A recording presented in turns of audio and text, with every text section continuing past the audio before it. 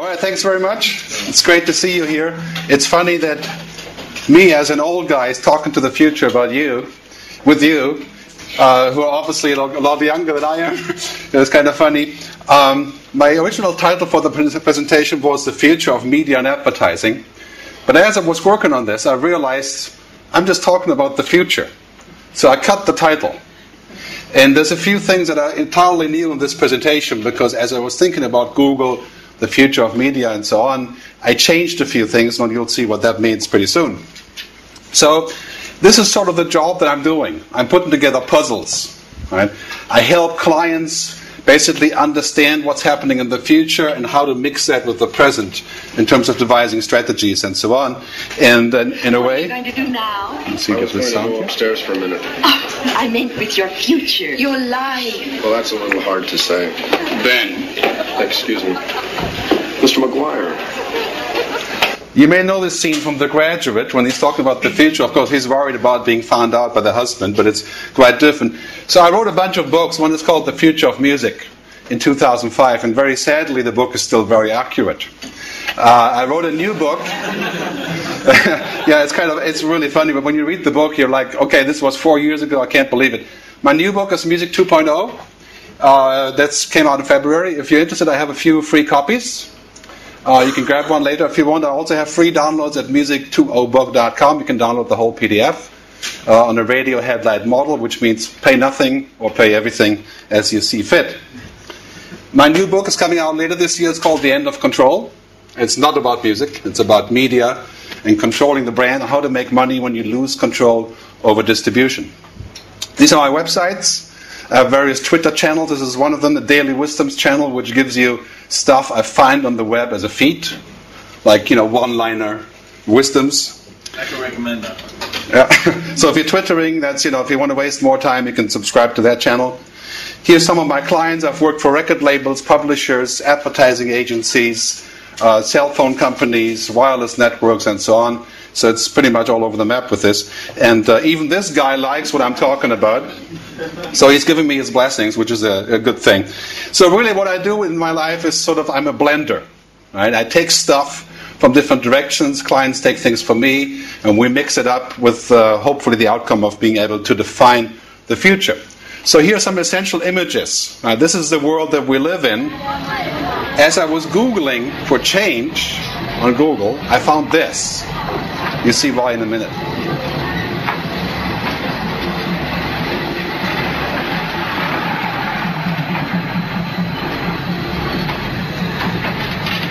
Don't worry, I'm not just showing you a train. There's other things here.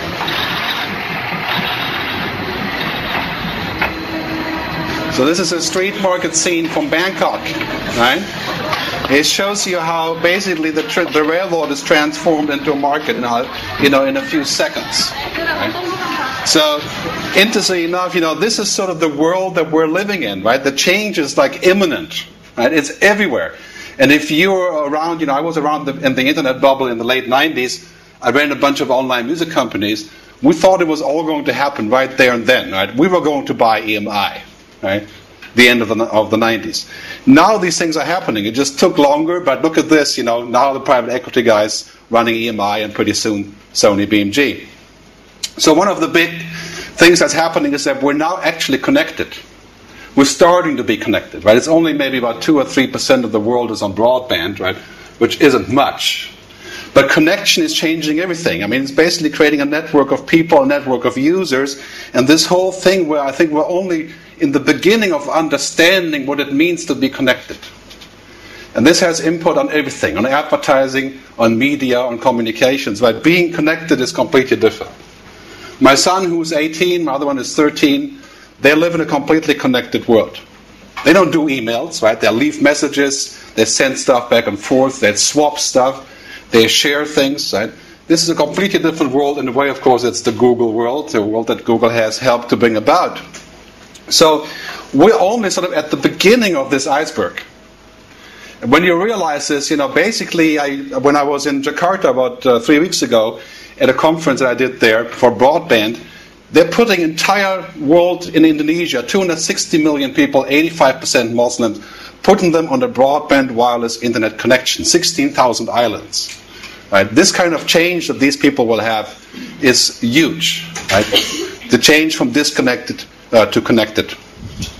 So in a way, this is sort of a mock-up of a future world. We're all connected. There's media in there, and there's lots of relationships, right?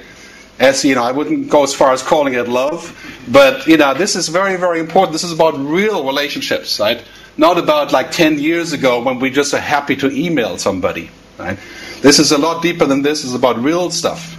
So a central shift is this huge paradigm shift from the sort of central role. This was like old media companies, right? We're in the middle of everything. We run everything. Right? Now you have this. So example for music, going from the network to networked.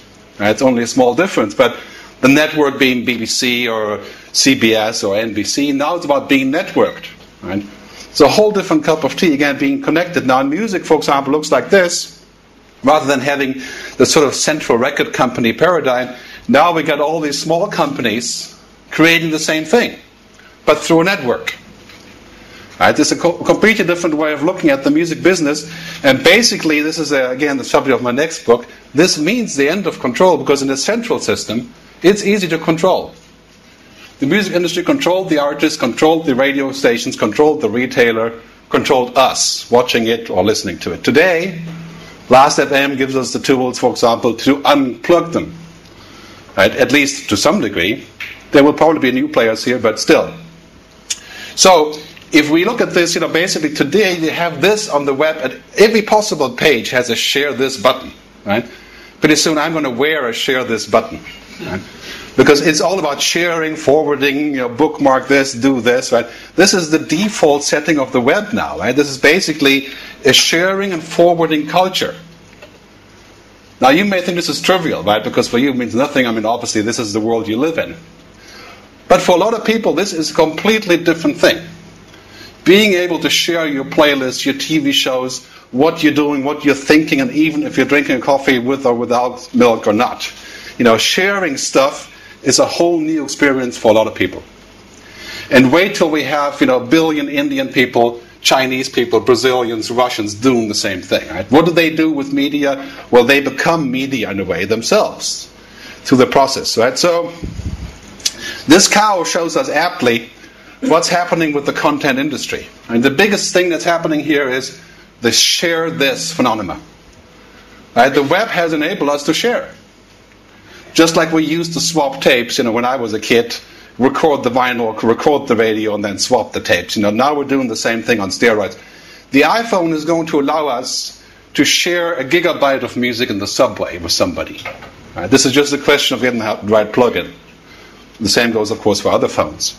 So this whole idea of being able to sort of connect to others, right? This is completely unplugging the content industry scheme. Because that says basically you copy, you pay.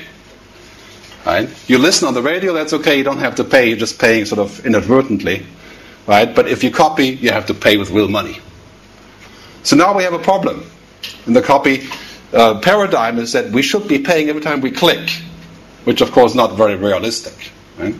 So what do we do here? The content industries are in a real turmoil. How do they make money if they don't control distribution? If they don't control the copies? If they're being disrupted, that the copies are in the essence free. Last.fm is making music free. Right? And so is every digital radio station and top100.cn in China very soon with music. So now people are sort of subscribing to people. This is a whole different, again, it's trivial for you because you do this every day, right? But this is what's happening with friend feed and with Twitter, with everything.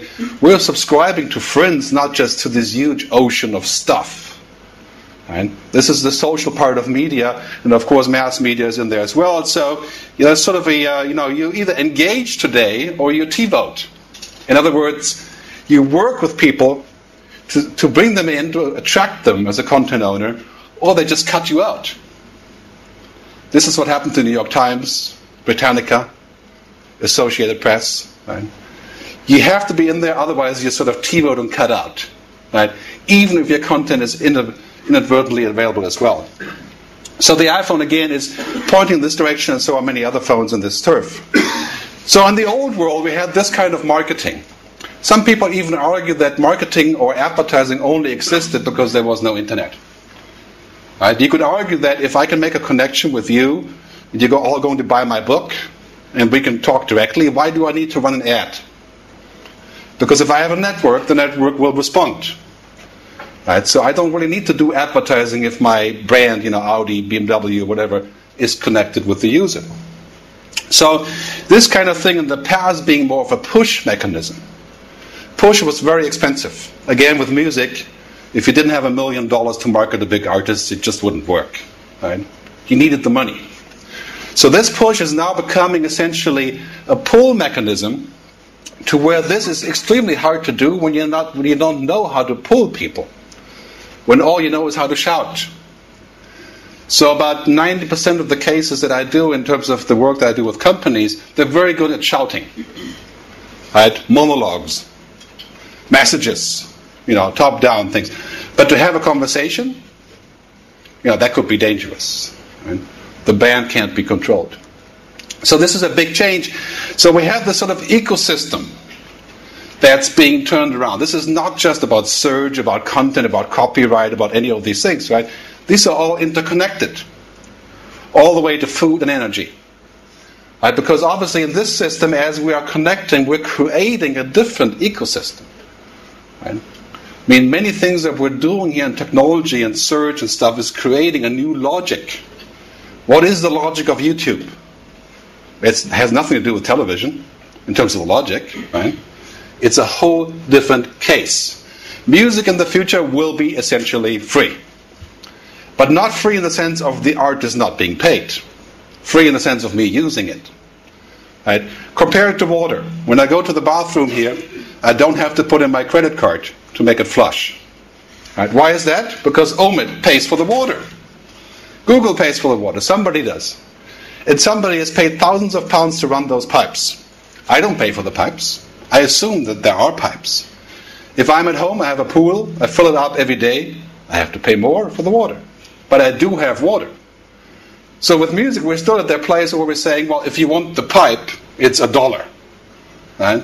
If you want to connect to legal music, you got to pay up. Right? This doesn't make any sense. The pipe should be there. The network is the pipe. The music has to be in the network. Everything else comes afterwards. So we'll talk more about that in a minute. But I don't want to be too music-centric on this. So now we have this latest development to where we can actually connect with friends and people. This was for the last 2 years, from LinkedIn to Facebook to Twitter to a friend, whatever. This is Jaiku, I think. So we can actually connect with people. Now we have a river of stuff coming towards us. Right? It's getting to be so bad that we have lots and lots and lots of input. I mean, we have more input than ever before. Right? And everyone is different. Do you like an ocean of contacts? An ocean of information? I have 900 something RSS feeds. That pretty much qualifies me for the ocean. Do you want a lake? Do you want a stream, a creek, or a puddle? Which ones of these things do you want? What are you able to take? Right? This is completely different for each person. And culture. Right? When you take the tube in London, people read the newspaper. Some do SMS. You go to Korea, it's all electronic. No newspaper, no books, just all doing stuff. Right? Different cultures, different ways of using things. So in a way you could argue that this sort of overwhelming part of technology and media, right, is hitting all of us pretty hard, because we have basically 1,500 messages per day that are reaching us in different ways. I think this is increasing, right? Of course, Twitter and Facebook and everything else is not exactly cutting back on these things, right? Maybe cutting back on the email a little bit to some degree. So we have to deal with this idea of being, constantly reachable and constantly being pinged by people. And in many ways, even in the 1600s, this guy was already overwhelmed with his Mac and his phone, saying like, oh God, how do I deal with this? Right? I mean, it's not like it's not possible, but it's certainly not easy. So what we need is filters. Right? Meaning filters, context. Like 62 million songs are available. Do I want to download all of them just because I may be interested at some time down the road? Well, I have news for you. Of course, kids are not even downloading anymore, right? You have to qualify for the free download. In other words, you have to pay to get the free download.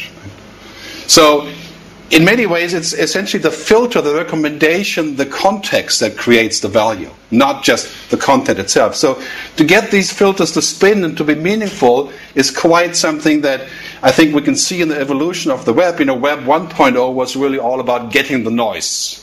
This was mp3.com and SonicNet and real networks, just noise. Get as much as you can. Just having it available was a big deal. Web 2.0 was about making the noise, or is about making the noise. Blogs, publishing stuff, self-publishing, all these things that are happening on the web. And then Web 3.0 is that's the filtering idea. If you want to check out a gold filter, go to thefilter.com. It's Peter Gabriel's project. Quite interesting about recommendation on a higher scale. I think, if there is any such thing as Web 4.0, we can go on till 100 here. It's really about smart noise. Right? It's about finding a way to get exactly the noise that I want. And why do I care about somebody else's playlist if it's not relevant to me? Somebody else's search results, somebody else's tags or bookmarks, right? It's all about finding a match, finding and being found. So smart noise, if you're looking at this sort of context, if you were saying, okay, what was I working on again? The New York Times made this research about how people are interrupted. It shows that interruption is a huge issue, right? 28% of people say there's interruptions of things that aren't urgent or important. Right? How do I bring down this noise to meaning? Right? How do I go somewhere and basically have meaning sort of built in? And then we're here. Right? We're at this place. From I think Minority Report is this. Where's the Matrix? No, Minority Report.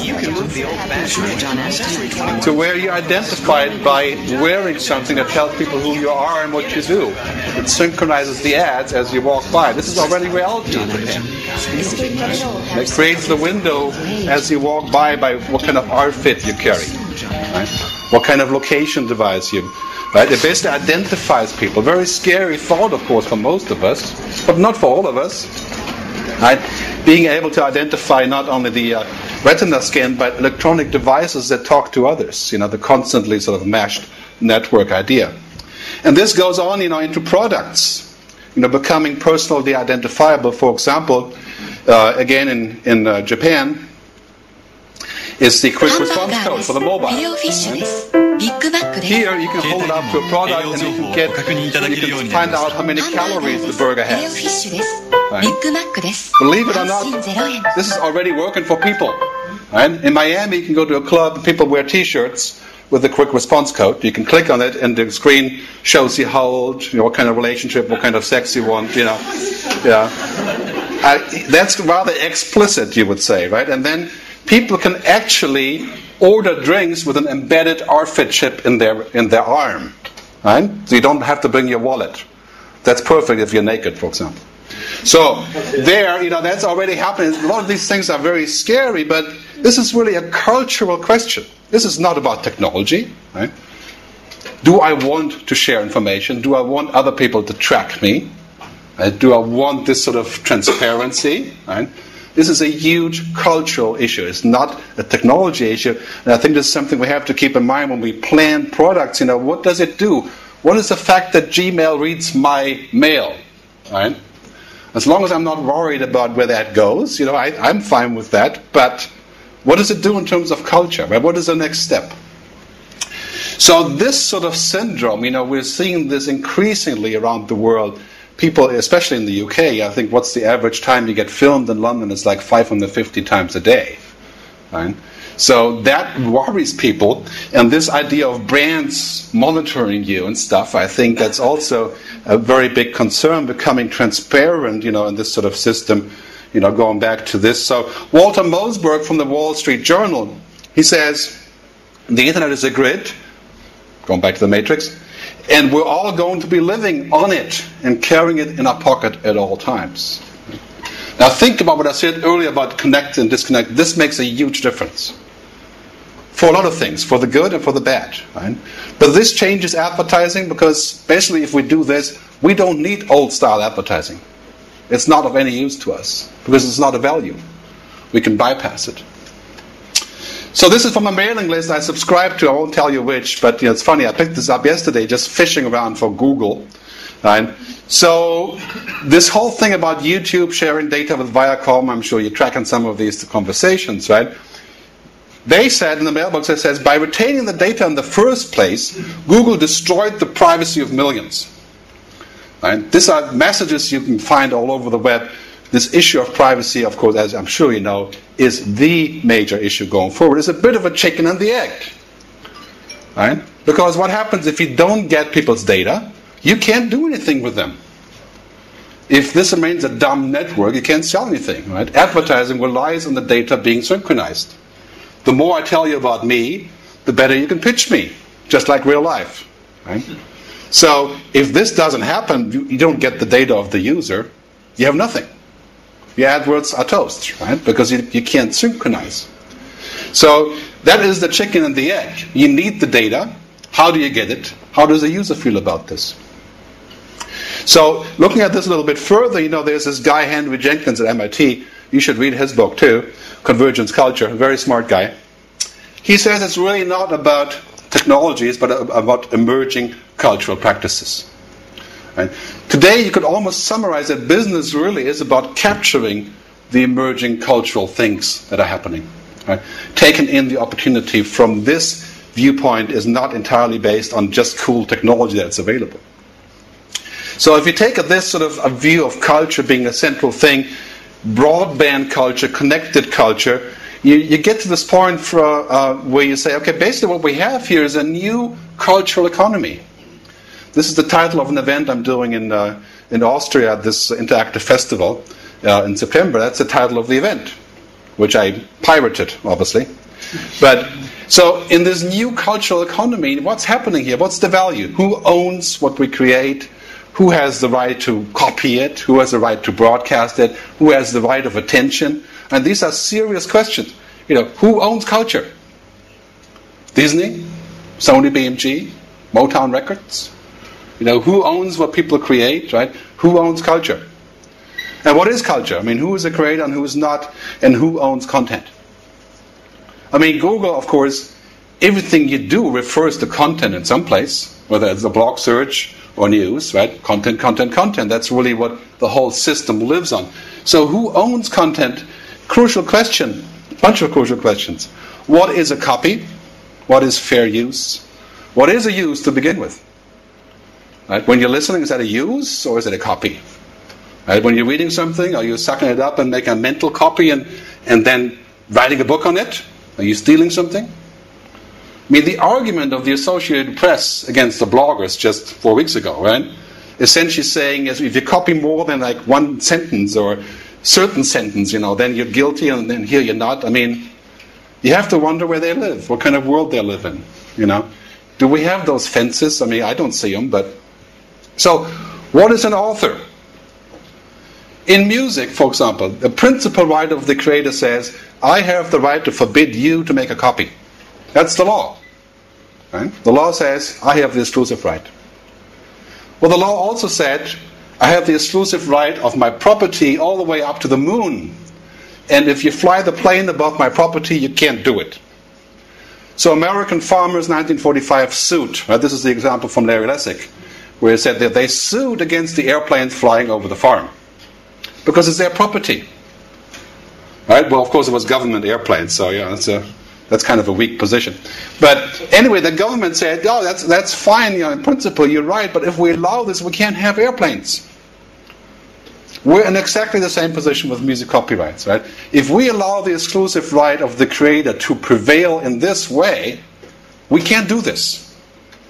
Right? The copyright can prohibit basically anything. All the cool stuff on the web is illegal. Mixtape, songs are, project playlist, hundreds of cool stuff that probably all of you are doing. Not even going anywhere near file sharing, right? Or Gmail box sharing or, thousands of things. So we have to get used to a new definition of what this means, a new kind of usage right, which I'll talk about in a second. But this is just to flag some of those issues. So now, of course, in addition to this, we also have the situation where each culture is different. I want to just show you this video to illustrate how different cultures are.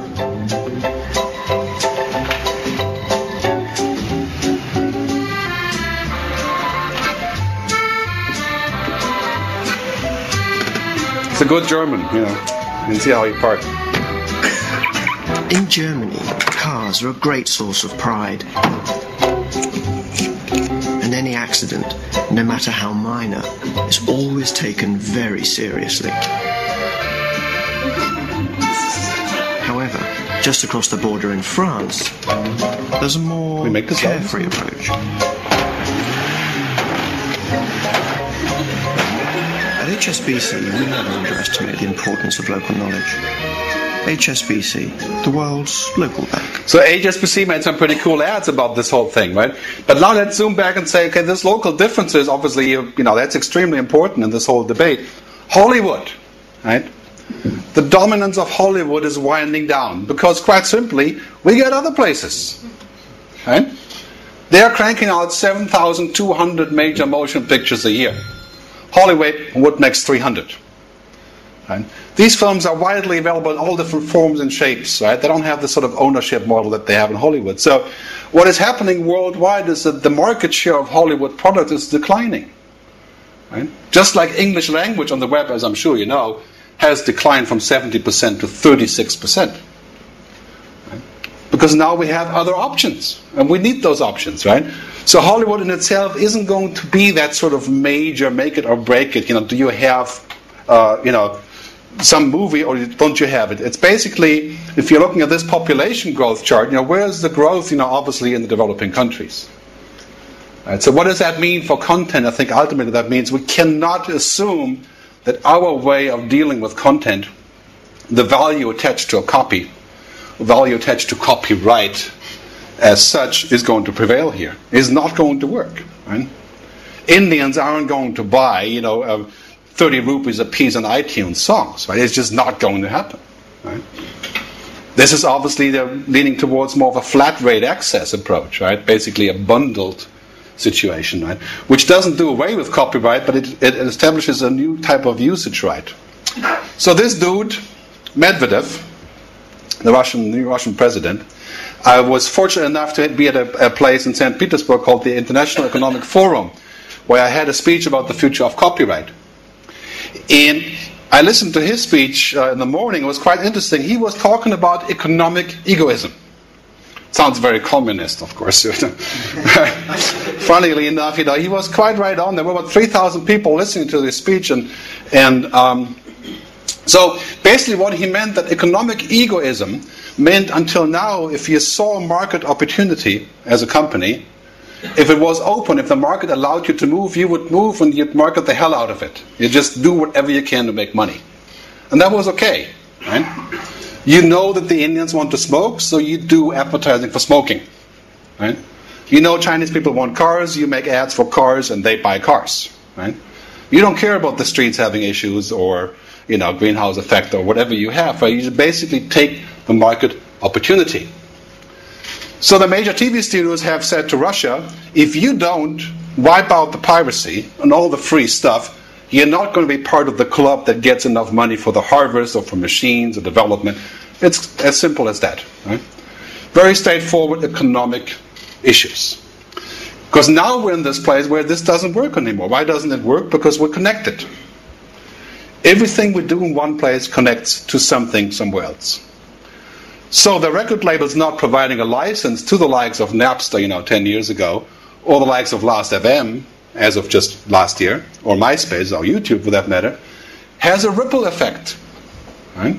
It's not just that they can do it, because of course they are entitled to do it, they have every right by law to do so, but does it make it right? Medvedev's argument says it's not. Because it creates a situation, for example, in the record labels where thousands of companies are illegal or they cease to exist. They either stop doing what they're doing or they adhere to the demands and they crash. I mean, you see this all the time. So this kind of thing is a major change in terms of the business paradigm that we're seeing everywhere, especially in media.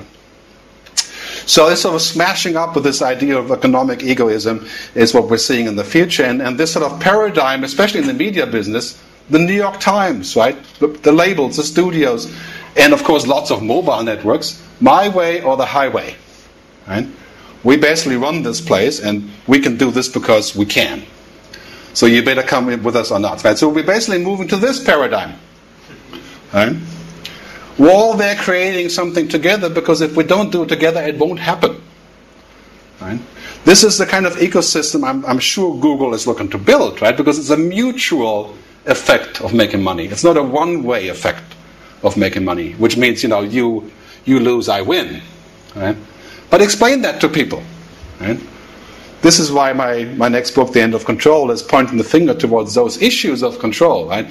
If you prefer control over money, then continue on your merry way, right? You won't be making the new money, because it doesn't work that way. I mean, in this system, we're essentially creating the new ecosystem that's connected, right?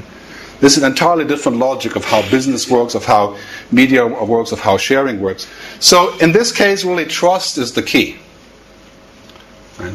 This sounds sort of California hippie, Like Paul McGuinness said, the manager of U2 said, in a speech about piracy and the internet service providers, he said that these people in California, meaning Google and others, have this California geek hippie dreams about sharing and all this stuff, and this is all bullshit. They should just go to jail. Right? So I think if you're looking at successful companies, trust is totally the key. Right? This is not some pipe dream. Right? You have to earn it, maintain it, keep it. Right? Look at the 9 Inch Nails.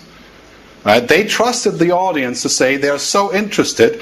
The download is free, and this thing, the $300 Ultra Deluxe Limited Edition, was sold out in 4 hours. Right? Because they trusted the audience, like the Grateful Dead 30 years ago, right? To say, take the music. If you like me, you'll give me more money. Right? Of course, they're in a position to do it. That's not everybody can do this. Right? So we have a survey from Edelman Consulting. It's a PR agency, right? They said that 55% of people would take direct action against the company if they objected to its practices. 53% would share negative opinions, and 46% would ignore them. Right? This is your punishment for distrust. And guess what? Who is the most distrusted company in the world? The Recording Industry Association. I don't mean to harm them. They're just an exceptional case of stupidity. But there's many others. Right? If you go down this road of enforcing control, you're in deep trouble. Especially if there's nothing to enforce. Right? If you're just sort of saying, okay, I really would like this too, and that is not the reality. So we have these issues to where this is sort of evaporating. We have trends that we're seeing everywhere. Multilateral consideration versus egoism. That means a company that has a business idea has to consider what's around the execution of this idea. What happens if we do this? Who else is impacted? Right? Is it just about me rolling out 2 billion new cars into China because I can? Or is there other effects? Who's going to make money in the long run? Can we share and collaborate versus walling off? This is the great paradigm for the mobile networks, right? They weren't interested in that until just a year ago. All of a sudden, they're all interested in sharing collaboration. Right? All of a sudden, Nokia says it's all about sharing and openness, and of course, from their viewpoint, it has always been to some degree. But so walling stuff off is not a good idea anymore. Collaborative competition sounds like a dichotomy, of course. They're actually working together to achieve stuff. Skillfully open. Google is a great example. People think of Google as an open company. But of course, I can't see your source code. Not that I would want to. Right? So there is a certain skill of keeping some away and keeping some open. It's not an either-or scenario. Right? It's a scale. Transparent versus secretive, trust, and merit versus control. Right? These kind of paradigms you can see popping up everywhere. Now what happens with advertising here is that basically advertising as we know it is toast. If you apply any of these things, we don't want advertising. None of these things can be achieved with advertising. With the advertising that we know, right? I mean, AdWords aren't obtrusive, but do they create value? I mean, they may, but in general, what is an ad? Right? Trying to capture my attention. So I'll talk about this in the next slide, but let's sort of summarize. I found this somewhere on the web last night. Quite interesting. This person says, why do they insist the goal is to organize the world's information? Because markets, networks, and communities can organize economic activities radically more efficient than firms. Think of this paradigm, what this means, right? That the collaboration, the working together, can be more efficient than one firm doing it. In the pharma business, this is already happening. Used to be 300 or 400 researchers spending $600 million to build the next superpower pill. Now it's 17,000 people collaborating on wikis. Right? British Telecom has 16,000 people blogging internally. Right? IBM has a network called, I think it's called Bumblebee. Right? 30,000 people on wikis, right, collaborating. So that is the power of collaboration that we're seeing from here.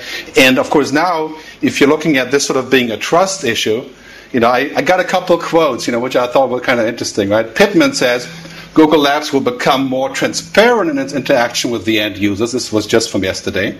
I had sort of quoting on this. And this is the other one that was quite interesting from Marisa saying, trust is the basis of everything we do. Right? As I was fishing for trust in Google, I found this on Google. So we want you to be familiar and comfortable with the integrity and care we're giving your personal data. This is the key issue, not just for Google, but for everyone else. People feel comfortable how you use their data. There are some calculations that an active music user is worth €1,000 a year by the data that he creates, by the sharing, the tagging, the rating. Right? If Last.fm can get each of their users to be worth €1,000 to advertisers and brands, they'll be bigger than Viacom, right? And of course, that's the CBS idea. Right? Can we use the data that's created around the content to extract value from it? Which, of course, is a trust issue. So, let's get down to the bottom line. Control. You've seen this all over the web now. Right? We're sorry is no longer available. The control key has been pushed. So now we have the New York Times, right? Just as an antidote to this. A few months ago they said everyone can now have access to our archives. Right? They're paying the reporters $400,000 a year, hundreds of them, to be extra smart, investigate stuff and dish it up to us. And they've been doing that for 100 years, right? So when the web came along, they said there's no way we're going to just make this all available, right? Just no, we can't do that. There's no RSS feeds, no inside of the Times, right? So they came up with Time Select, right, which was an access-based model. $59. I was once stupid enough to actually pay for it. So there's 257,000 people, including myself, that paid for it. Right? Congratulations. The New York Times, the biggest newspaper in the world, got $12 million. Right? Wow, fantastic, right? This is an utter disaster, of course, compared to what they could be doing, because also their relevance on the web just completely skyrocketed, just blew up, right? Because they couldn't link to them. So 6 months ago they said, okay, now everybody can do it. And of course, what's the argument? As search becomes more dominant, we took down the paywall and sold advertising. Wow. That's good, right? I mean, of course, selling advertising turns out it's not quite as easy as it looks, right? Because advertising on the web has to be different.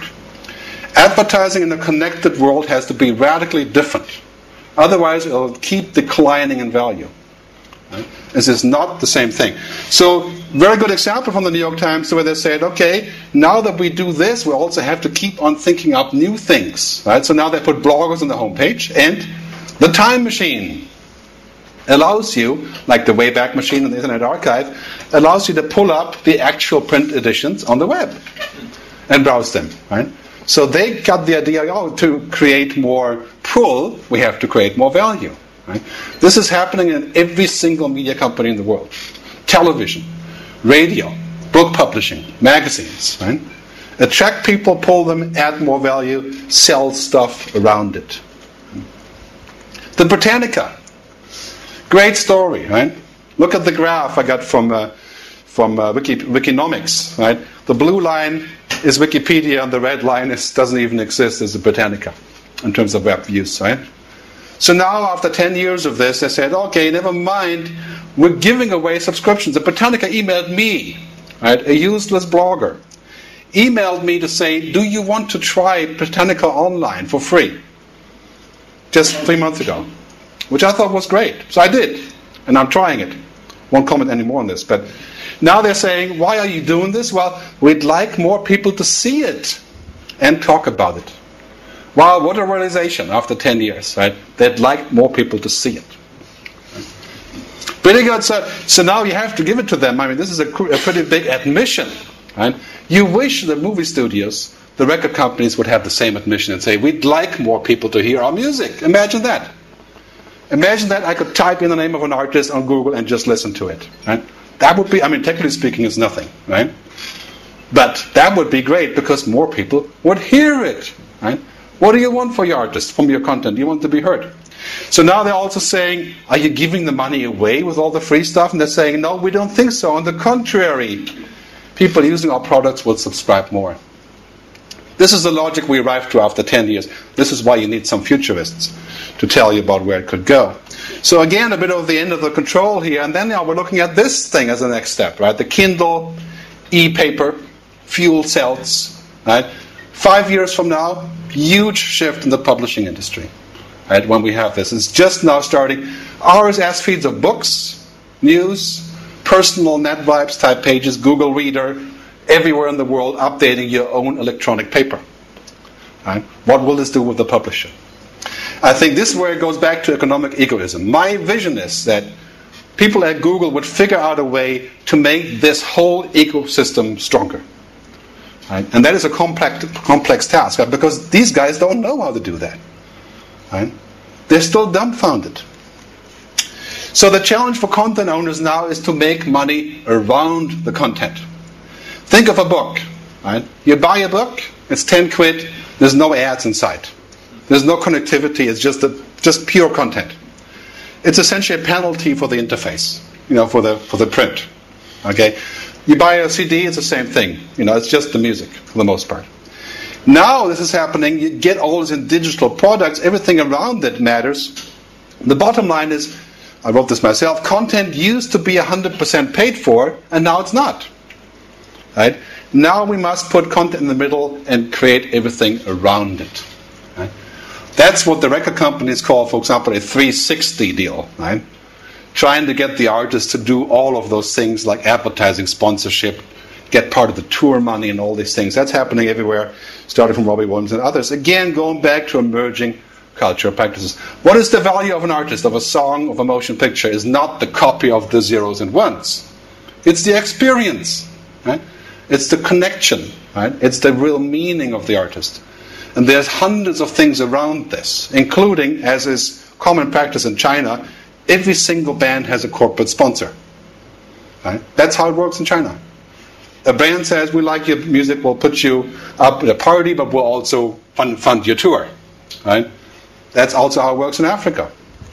So, this sort of view of the future, right, is based, if we look at the past, the sort of scarcity stuff that we had to deal with, right? There's only 25 radio stations or so you can possibly have on the dial in the past, right? There's only a certain amount of stuff you can ship around the world. There's a certain amount of airwaves, CDs, record stores, TV channels, bookshelves, and so on, right? Now the future basically kills the scarcity idea. Right? We're no longer scarce. I mean, all this stuff is there. Unless it's like a statue or something, right? It's there. So we're moving into sort of an unlimited world. Right? How can you expect the business model from the limited scarcity world to work in this world? Right? You can't. You need an entirely new value model. The value of copyright is to say, you make a copy, you pay me. That worked just fine if I have a way to prevent it. Right? In this world, I don't. It's unlimited. So, what's happening here with this Titanic of control is that it's very quickly sinking. Right? And basically what we're seeing is sort of a flatlining of control. Right? And that means that we have to look urgently for models that are based on trust and merit and quality rather than controlling of an ecosystem. And for many brands and advertisers, it's a major problem. Right? We don't want you messing with our video that we have paid $500,000 to produce and promote, the quality of our product. We don't want you remixing that and putting stuff over it. Right? We want to run the brand. Right? Now the marketing officers of major brands are all thinking in the other direction. They're saying, what can we do to engage the users, to pull them in, rather than to shout at them, which means that we're sort of losing control to a large degree, moving on to a different paradigm. Right? This is a letter that you may be getting from Virgin Media if you're unfortunate enough to be a subscriber. Right? They said, if you don't read this, your broadband could be disconnected. Right? Because you may be one of those people that is downloading stuff without permission. Right? We unplug you. We take the plug out if you're lousy, if you're not a good citizen. Right? If you don't ask for permission. And then the next letter is going to say, if you download these PDFs, you're going to be unplugged. And the next one is going to be, you read the wrong thing, we'll unplug you. Right? I mean, this is a very interesting development. The idea behind this is to say that, we still control the ecosystem. Rather than to say, we give permission. 100 years ago, radio was illegal. Well, in the UK, many stations, including Radio London and other ones, were out the channel broadcasting, right? Those were pirate stations. If you want to read a good book about this, read The Pirate's Dilemma by Matt Mason. It's a great book. A friend of mine who wrote it. So 100 years ago, radio was illegal. Right? And the record companies and artists and publishers said, we won't give you permission to do this because it destroys our logic. People won't go to a concert when they can hear it on the radio. Right? So that's not good. Today, I think we're in the same place. It took 20 years to get a license for radio. Right? I think in the next 2 years, we will have a flat rate, a bundled license for the use of music on the web. That means as soon as you connect, you're legal. You're blessed to do as you see fit. Just like radio. Nobody has to watch out what they listen to on radio or who they dial up to. So the end of control as we knew it is coming. It's a huge paradigm shift. It's from the total control paradigm to the total empowerment. Again, it sounds a bit sort of California, but when you think about the most powerful thing that can happen is to empower the user to do these things and find a way to extract value from them. So it's no longer about the certified and sort of central authority, the select few authorized professionals. They will, of course, continue. There's no doubt about that. But it's also about the combined power of masses of people. In advertising, you're already finding that brands are trying to talk to the consumers about the next campaign. Brands are even trying to talk to consumers about the next car they should be building. Right? They're trying to make a direct connection between the people who are actually the users. In music, of course, that's completely evident. And lastly, again, going back to Medvedev, it's no longer about just actions guided by your own concerns, but also by others and by the value of the network. So going back to this keyword of the new sort of cultural economy, right? I think this is something we are building, of course, very much here, of course, in the next couple of years. Right?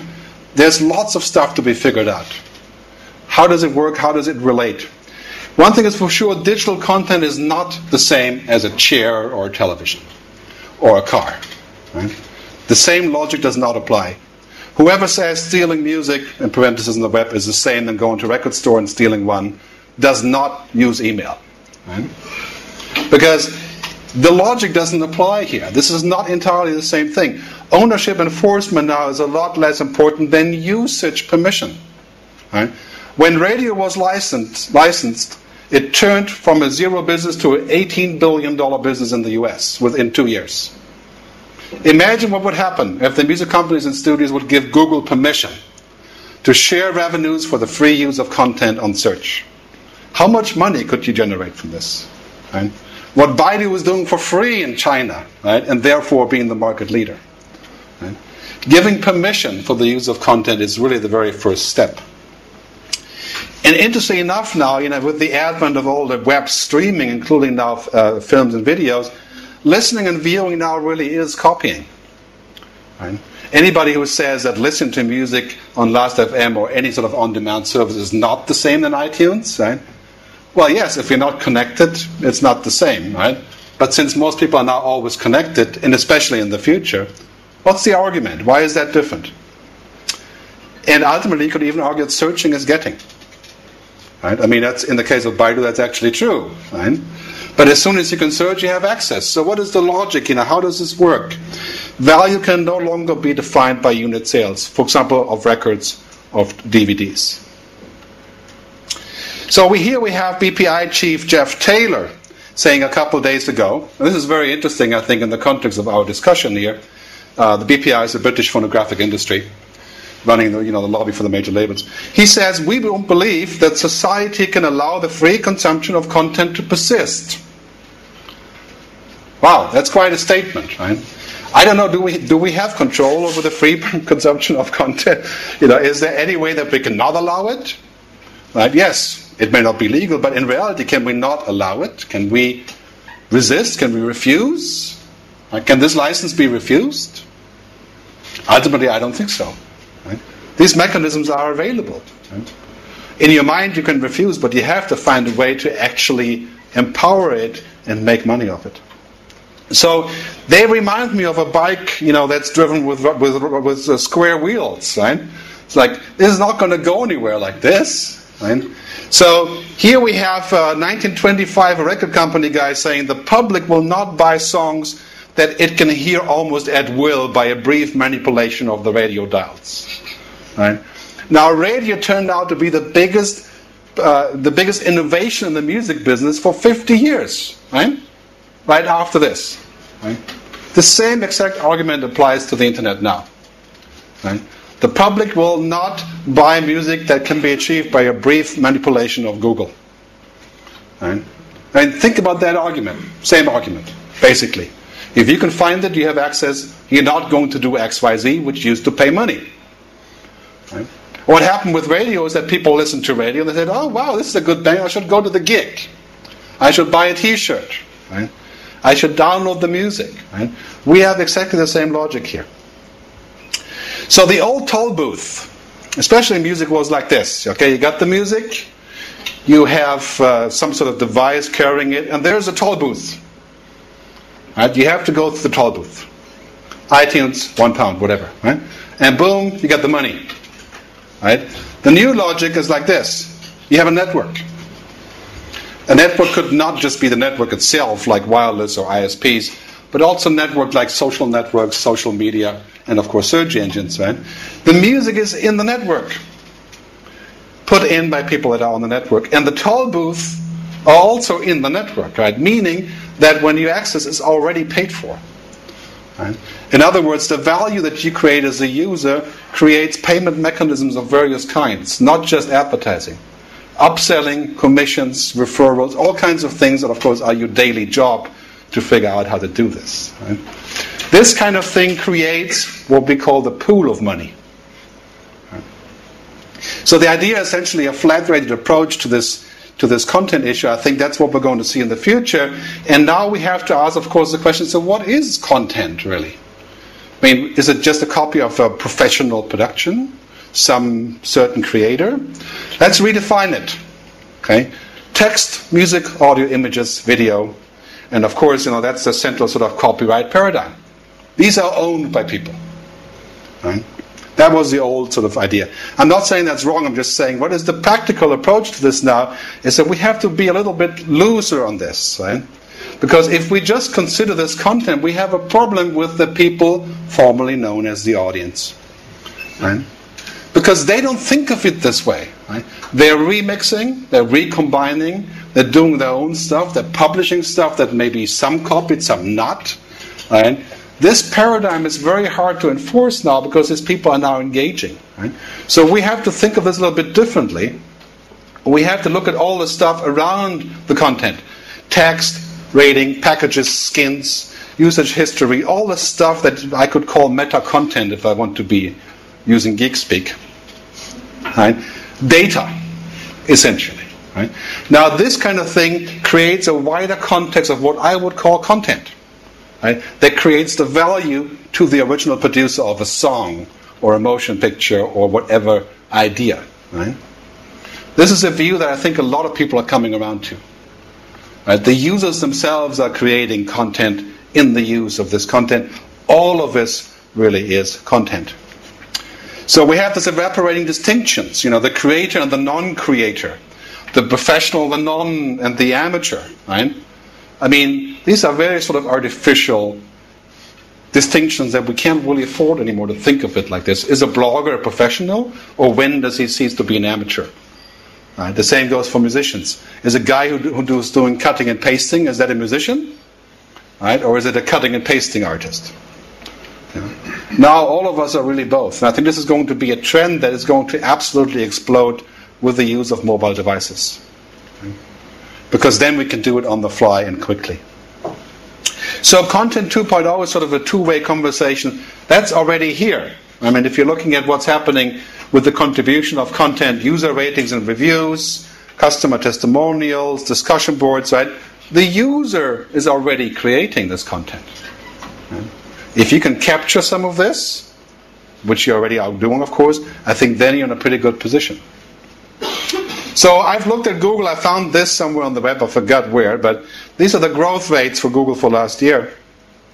I'm sure you're more familiar with that than I am, but Google, of course, exploding, and a bunch of other things. So I've looked at this and said, okay, what has to do with content, right?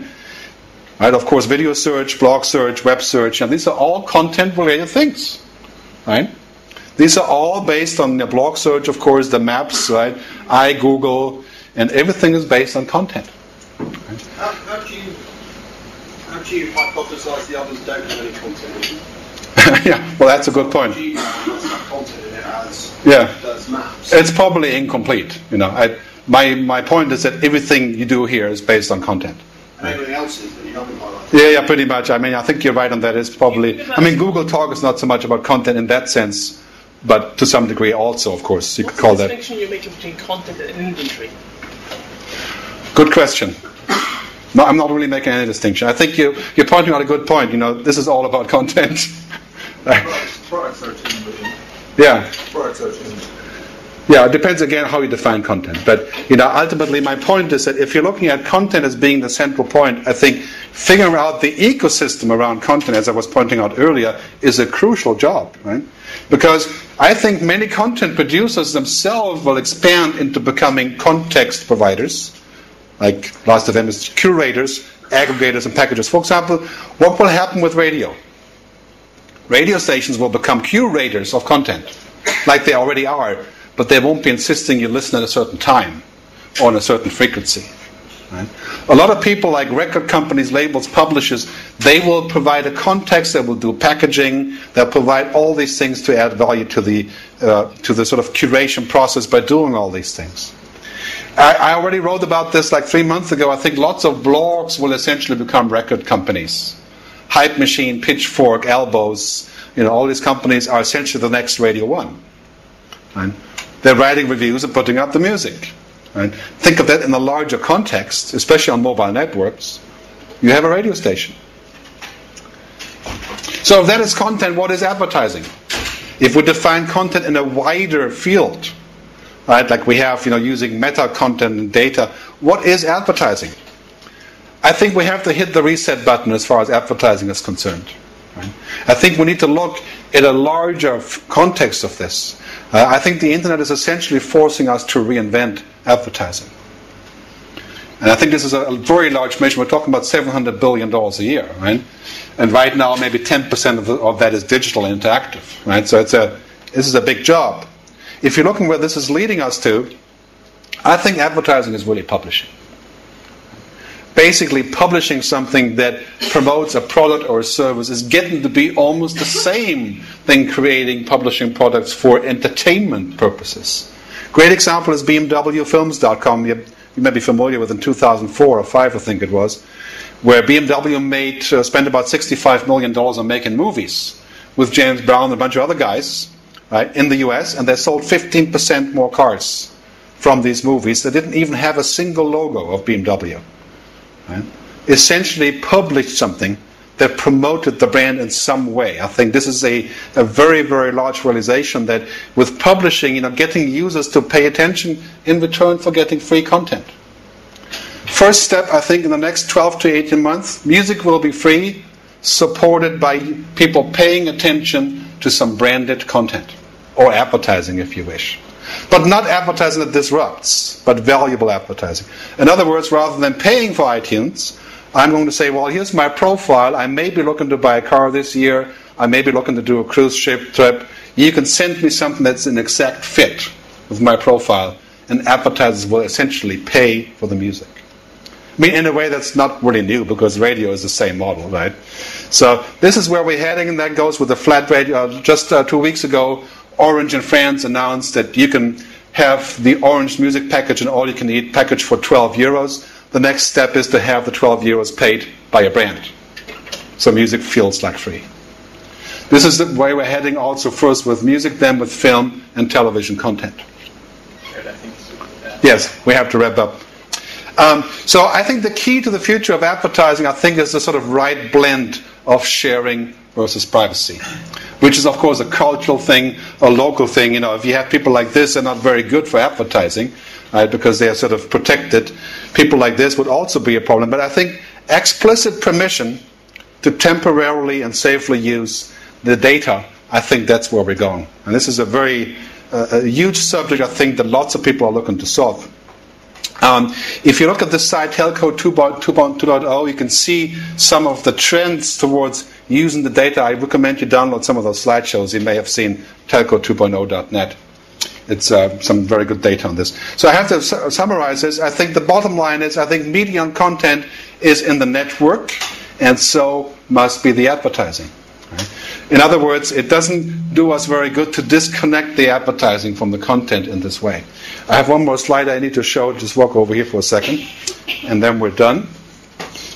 If we can take some questions, but as you can see, I had various few other things here. So I'll give you a quick summary, and then we're there.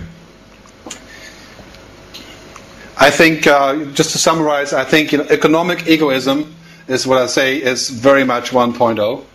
Right? It's sort of the past, right? Doesn't really work any longer. I think we're just now seeing that coming into fruition also with the global crisis in energy and food. Right? It's very much related. Data is content is king. If I can mix it up like this, right? It's not just the original content. Advertising is publishing. Feels like free content is what we're getting. That's already here. And trust is the number one mission across the board. You can download this presentation, by the way. I'll put it on later on the web today at mediafuturist.com. There's many other ones too, but you can get this one. And relevance over quality. And lastly, of course, I got to say this, I think the end of control is shaping up everywhere. This is a very, very large shift that we're seeing in the sort of connected ecosystem. Thanks very much for listening. And I want to tell you also not to forget to escape occasionally, like this key is doing. And this is where you can reach me via email or on the web. Thanks for listening. I have some books here. Just take a book if you would like one of those music books.